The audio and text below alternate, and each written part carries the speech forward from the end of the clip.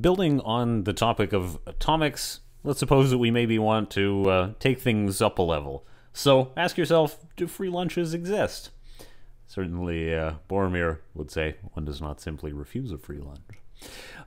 So the idea is that if we want to operate in a world in which there are no locks, could we do that?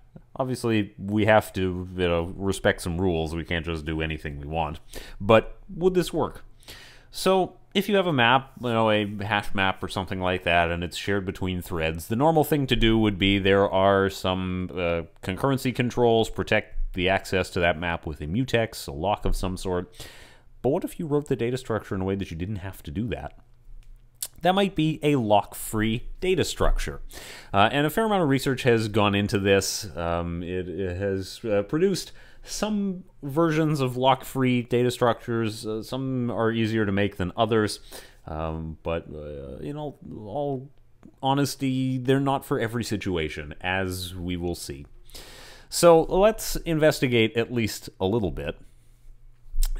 So before we get too much farther, I want to suggest to you that use these things wisely.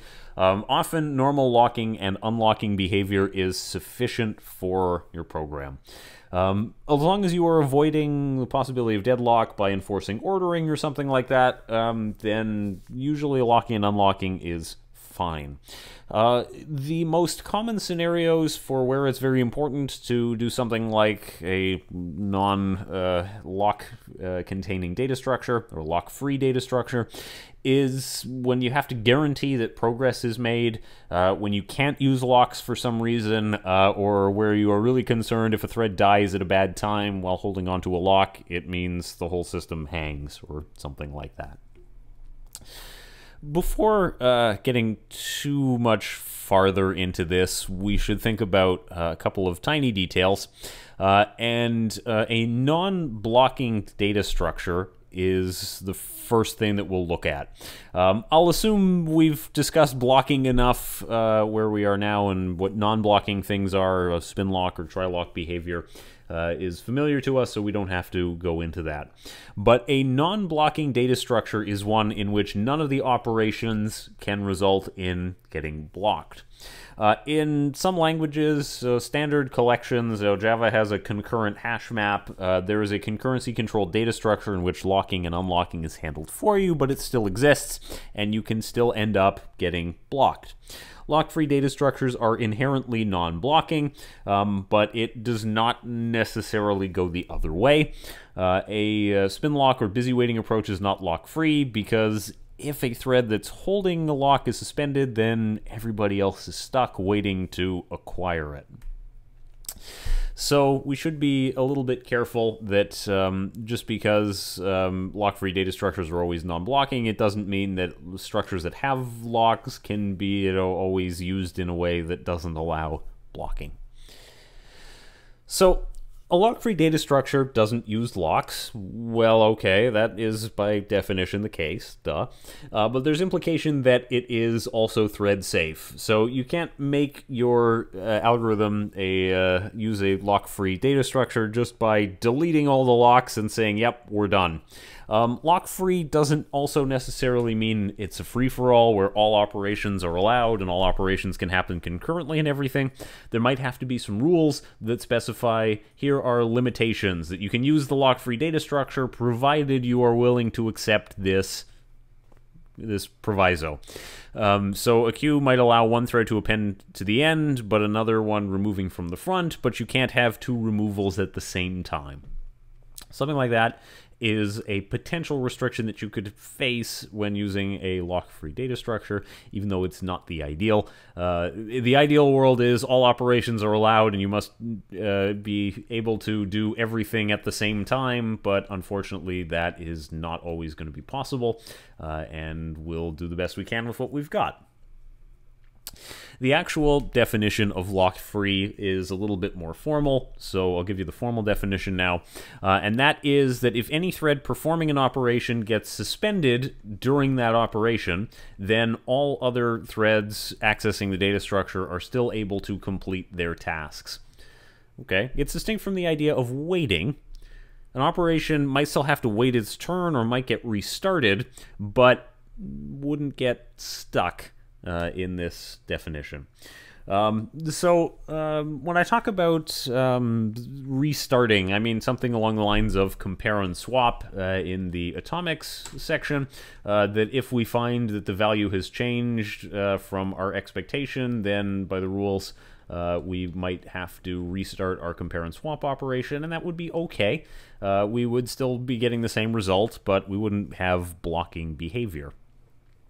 Unfortunately, of course, going back and trying again might mean that threads are kind of frequently interrupting each other, which maybe isn't great.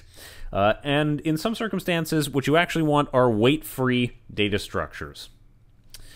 Okay, wait-free data structures are not entirely exactly what they sound like. It does not mean nothing ever has to wait any amount of time. What a wait-free data structure means is that if a thread has to wait, there is a bound on how long it would have to wait. So there's a bounded number of steps regardless of what other threads do. So you may have to wait a little bit for it to be your turn, but there is clearly a limit to how long you will wait.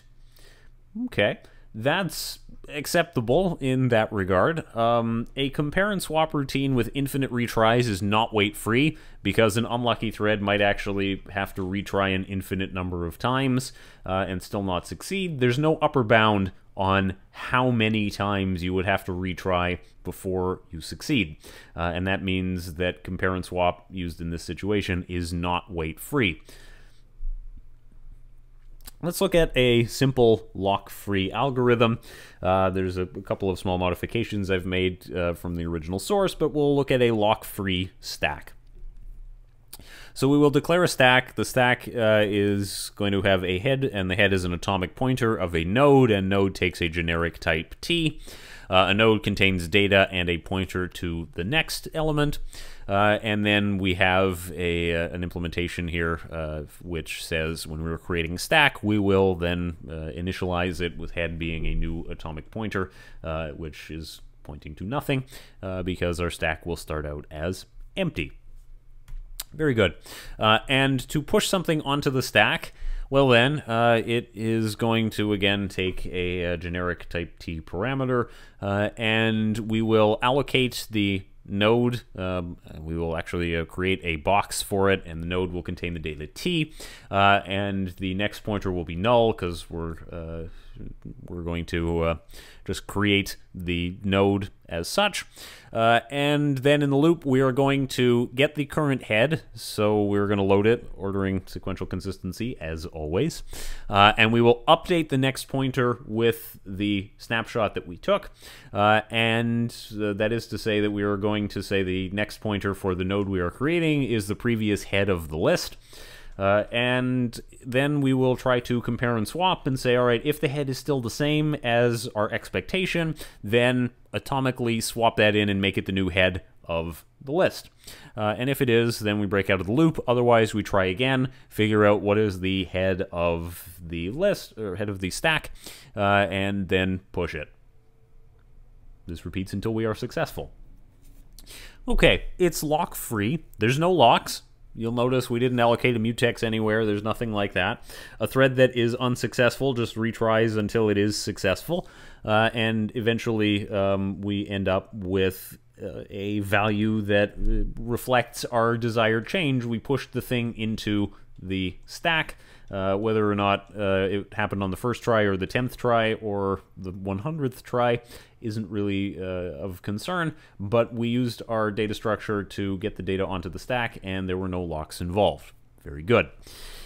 A particularly unlucky thread might spend literally forever going around this loop, but that thread's bad luck is somebody else's good luck, because the only way a thread is unlucky and fails to push its item into the stack is because another thread pushed its item into the stack. And this means that there is progress. There's progress in the system. Something is happening. You know, items are being added to the stack. and possibly also items are being taken off the stack. We don't show the pop implementation here, but one may assume it exists because what is the purpose of a stack where you only add things and never take them away? But in such a circumstance, there's progress being made in the system. We are successfully putting things into the stack somewhere. Maybe not the current thread, but another thread is getting it done. But it's not wait-free because there's no upper bound on how many attempts it takes to successfully put something on. And a wait-free algorithm looks something like this.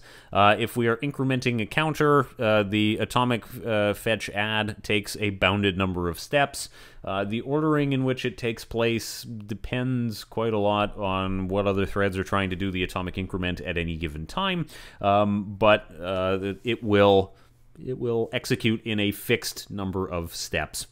And the same is true for decrement counter, where we fetch and subtract, and if it goes from 1 to 0, then we successfully decremented it, and the print line statement here is going to be just a placeholder. Something useful might happen in there instead. We are certain that both operations complete in a bounded number of steps. There's no possibility that anything is stuck or has to repeat forever. So the question that you must be asking is, does this work? Is it better? Are they somehow better for performance? Not necessarily. Lock-free algorithms are really about ensuring that there is forward progress in the system and not specifically about speed. A particular algorithm implementation might be faster under lock-free algorithms depending on how your system is used and how the alternative is written. The compare and swap algorithm to replace a list head is faster than a mutex lock and unlock, and that might be better than actually using the lock and unlock version. However, if there's a lot of contention for it and the compare and swap operation has to retry many, many times before it succeeds, you might end up concluding that actually it's not worth it and it's not better, and the lock and unlock approach is preferable. At the end of the day, lock-free algorithms could be slower. They could be faster, but they could be slower. And in that case, you wouldn't use it just because it's lock-free. You would have to test and see, is it better? If it is, use it. If it's not, it's not.